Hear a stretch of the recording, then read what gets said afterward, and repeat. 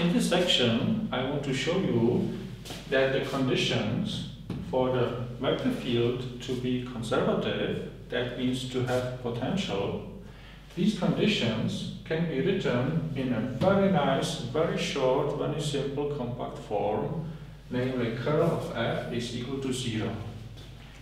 CURL, curl of f, is a differential operator that can be explained by the following way. Consider first the differential operator nabla,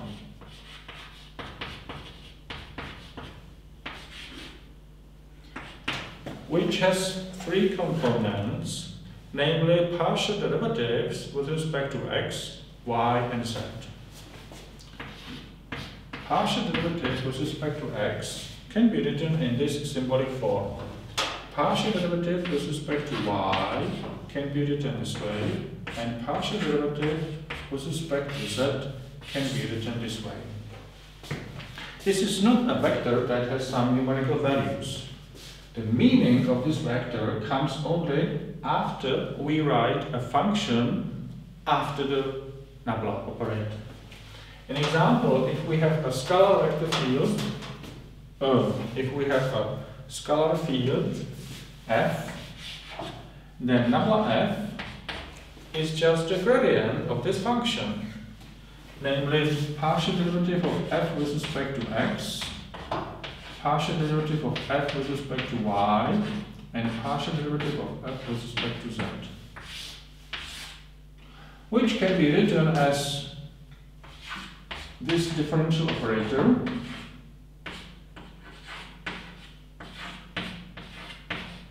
applied to the function f.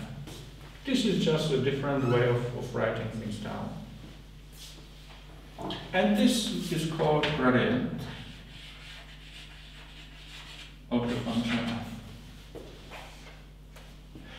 Now, we can apply this nabla operator to a vector field. And then we can either consider nabla dot product f, or we can consider nabla cross product f. The dot stands for the dot product or scalar product, and the cross stands for cross product or vector product. If we repeat what we mean by the dot product, if we have two vectors, A and B, then the scalar product, the dot product, is A1, B1 plus A2, B2 plus A3, B3 in the case of three component vectors. Then nabla.f is partial derivative of first component with respect to the first variable plus partial derivative of the second component with respect to the second variable plus partial derivative of f3 with respect to that. And this is an important object, important quantity called divergence. If the vector field f describes motion of some liquid, then divergence is a quantity that tells you how much it diverges, how much it flows out of some region. And now for the cross product, if we have two three-component vectors, then the cross product can be written in the form of a determinant, while we write the three coordinate vectors in the first row. We write the components of the first vector in the second row, and we write b1, b2, b3, the three components of the second vector on the third row.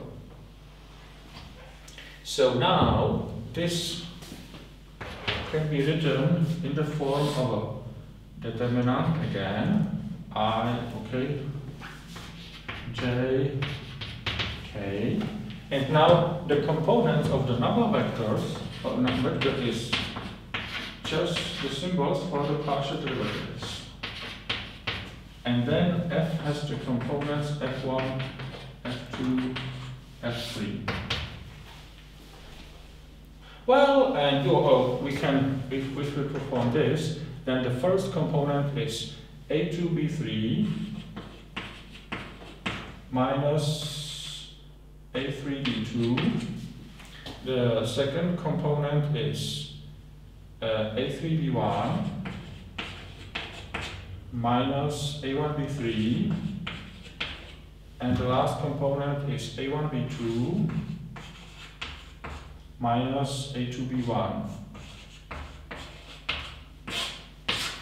And in the same way, we can expand this determinant, and the first component will be partial derivative of F3 with respect to y minus partial derivative of F2 with respect to z.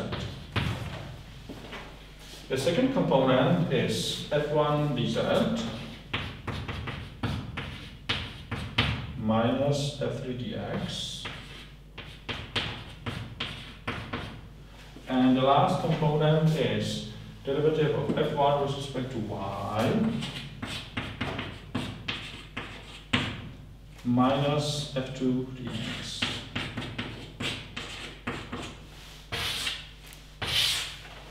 Well, and this is actually exactly what we have on the left of this condition. 1z, 2x, you see? So these three long equations can be written in this short, simple way. And similar as divergence tells you how some fluid flows out of a region, then this operator, denoted by curl,